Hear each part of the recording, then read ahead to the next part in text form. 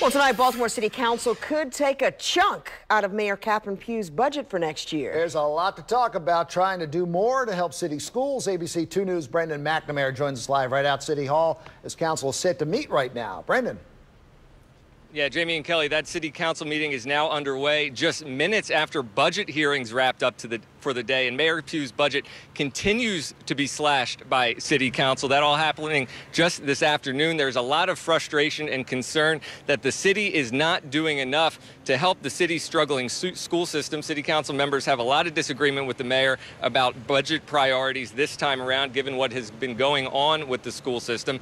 Just this afternoon, about $11 million was slashed from different city programs. Late last week, $15 million, including the entire budget office for the mayor, was cut as well.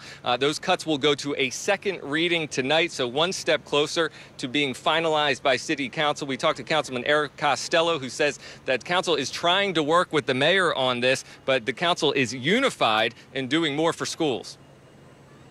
It's absolutely critical. We want to have a discussion about crime prevention. Let's talk about funding our youth. Absolutely critical. It is at the root of all our problems in the city. It needs to be funded.